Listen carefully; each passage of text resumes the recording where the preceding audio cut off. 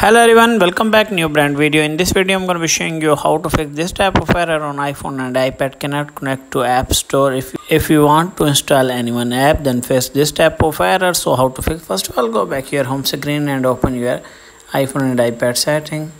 Then tap on Wi-Fi and make sure that connect strong Wi-Fi connection. Turn off Wi-Fi toggle. At least the 30 seconds you have turned it on, and after that go back. If you use mobile data, then turn on aeroplane mode.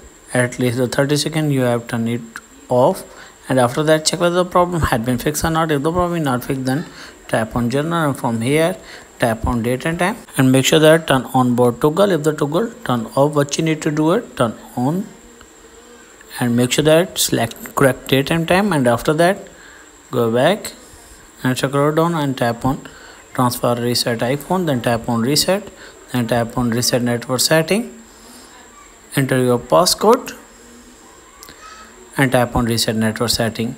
After reset network setting, check if the problem had been fixed or not. If the problem is not fixed, then go back, go for the last method, open your VPN and device management, tap on this, and from here if you connect anyone VPN, what you need to do is disconnect, and after that I hope your problem will be fixed. If the video is helpful, then like and subscribe my channel. If you have any problem, share with me in the comments box. I am help you more. Thanks for watching.